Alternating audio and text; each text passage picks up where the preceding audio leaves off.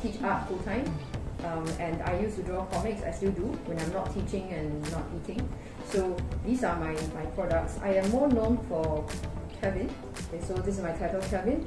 It's a comic strip about a dinosaur who is very motivated by food and beer, just like myself. Currently there are 8 volumes. And I also draw another series called Libera and Malo. It is Latin for deliver us from evil. And this is something that is quite different. It's a gothic, action-packed, but rather absurd kind of humor. And the story is about this exorcist who is a cyborg for some reason. And he set up this company called Pax Spiritual Service, and he goes around to eradicate demons for whoever calls for his help. Okay, for today's workshop, what I will do is I will share with you my processes of how I panel a comic based on the script, both in a traditional manner as well as digitally using an iPad. Okay, so this is my thumbnail or rough process which I produced based on a script. So after the thumbnail, okay, what I will do is I will enlarge the thumbnail to make it look bigger. So this is page 1 on the left and page 2 on the right. Okay, the reason why I lay it out like that instead of 1 page by 1 page is because comics, when it is a book, you need to open up the book and you consider the composition in terms of a flipped open page instead of a single page. So this is my old sort of draft which I showed my editor, and then I got scolded.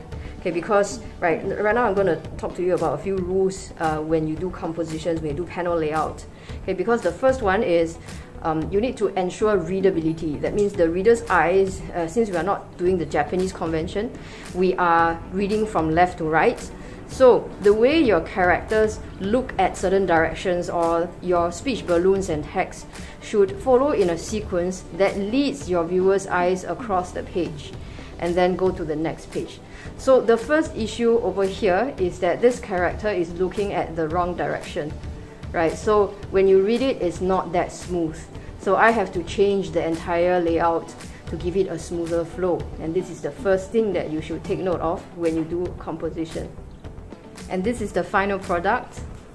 So you can see that there's many pages, and imagine drawing this all by hand, and imagine the amount of ink that I have to use.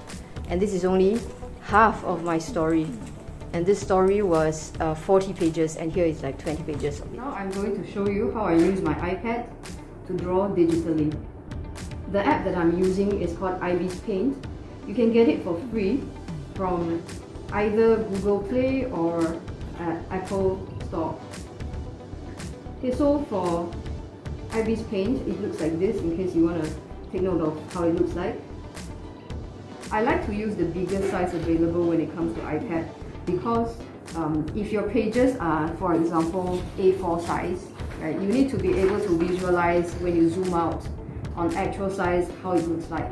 Even if your books or pages might be smaller than A4, for example, if you want to work on A5, remember earlier I told you that a page is, when you open a book, you have to see the layout of 2 pages. So having a bigger screen would also allow you to do that. And the other reason why I go with a large iPad size is I make use of the split screen function to put my script on one side so that I can refer to the script when I'm drawing. Okay, so let me just show you my script, and this is my script, and I have a breakdown somewhere. Yeah, so panel 1, panel 2, and I will roughly indicate for each page how many panels are there and what goes on in each panel. So the italic part is the speeches, which I can then highlight, copy and paste into the comic pages that I'm doing. Okay, so how do you start a new page for those of you who are new to this app? Create a new page.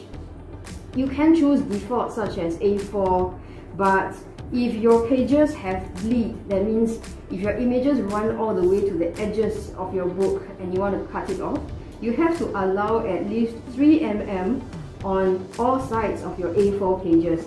So here I have set it to 216 times 303, which is a 6 mm more than the regular A4 size. Okay, and then this is like how you create a new page. And then according to your script, you need to decide what scene goes on into each panel, what is the size of the panel. So for example, if you look at the right side of my script, the first scene is an establishing scene, and that calls for a larger frame. And the second one is some sort of interior of the conference hall, and there's a lot of people gathered in there. And the third one is a close-up.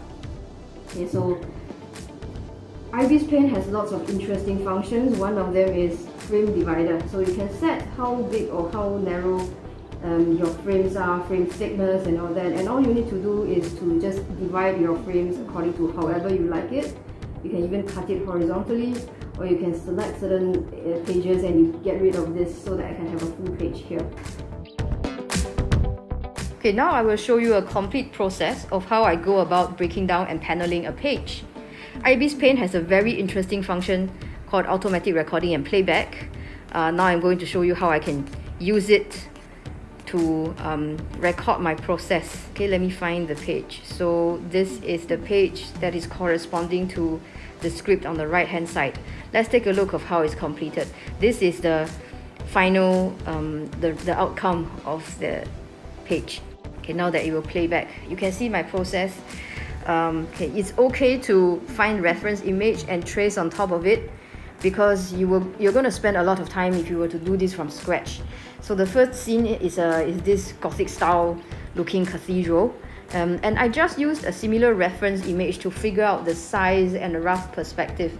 But of course, I cannot just straight away trace without modifying some of the parts. So what I'm doing here is, as I trace, I will make little changes to make it look different from the original image, so that I will not run into some sort of copyright issues. Okay, so when you are using tracing, also do take note. It is more ideal if you take your own photograph and trace. But of course, I can't take photograph of this nature, right? So I have to rely on secondary images. But photograph is always better than another artist's drawing. So you do not trace from someone else's work. Of course, unless you classify photography as someone else's works as well. But as long as your final image does not completely look like your reference image, I think it is okay to take some references from photographs.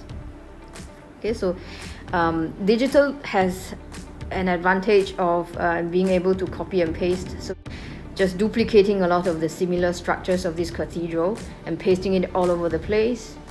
Take note that I've also lengthened the body of the cathedral, and now the design looks quite different.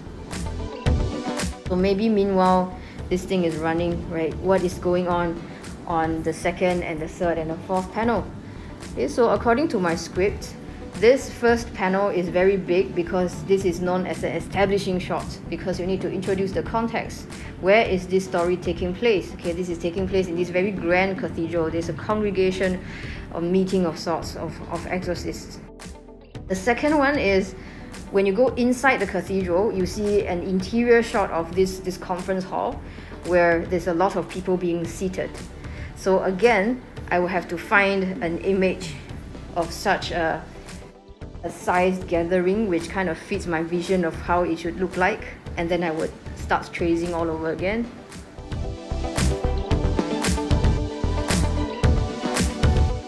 Then now I will start to draw the characters according to my story. Artists will choose to do like a character template, but I just like to draw it as I go along. It's more organic. There's Waldo over there. Okay, you can find Waldo or find Wally in the middle of the crowd. Sometimes I also do the copy and paste and change a little bit. And when I draw crowds, I tend to have funny things happening within the crowd so that it doesn't look uniform from a distance or up close.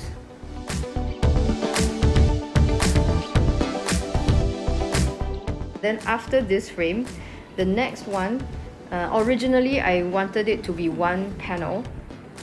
So I have a close-up of this piece of crude drawing of a cartoon body. And then what happens after is that this drawing is held up to a person's head in a way that it matches. Yeah, this very primary school, very juvenile jokes that some of you might have done before if you are old enough. That is the cleanup and the inking. So working digitally allows you to do the processes not necessarily in a sequential manner. You can do the last panel before you do the first, or whichever you think is simpler to draw, it doesn't matter. The last two, I don't think I've used any kind of references. By the way, if you just need close-up of your hands or body parts, there is no need to Google for images. You can just use the camera function and use your own hand as the model. Take a photo, import it into the app and trace over it. Then the next step is filling in the blacks. This is so easy when you do it in iPad because you don't have to apply the ink stroke by stroke. You can undo it if you fill in a wrong area, and it makes the whole process a lot faster. This is my first page. Later, my app will show you how long it takes for me to complete this draft. I'm just adding in details and then finishing it up, putting the dialogue balloons, and make sure to arrange it in a way that flows and not covering a lot of the important parts. Sometimes I also like to put the dialogues before I draw the images, so that it gives me an idea of how much words is there. If there is a lot of dialogue, then I might not want to draw too many things. Okay, so you can see that it took me 9 hours to finish one page from start to finish. What is your advice for new coming up talents who are going to do comics?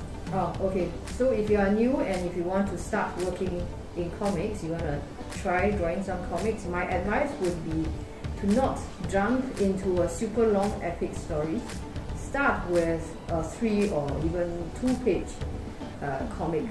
You can also find some script writers who has a comic script, and all you have to do is to illustrate it so that you don't have to spend a lot of time writing your own stories.